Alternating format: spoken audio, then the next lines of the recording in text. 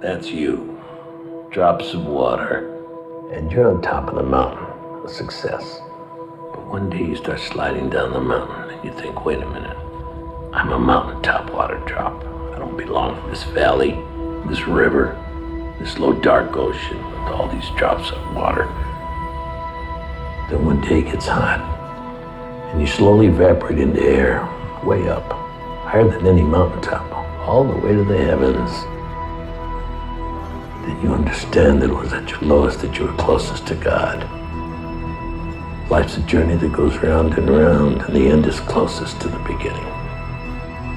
So if it's change you need, relish the journey.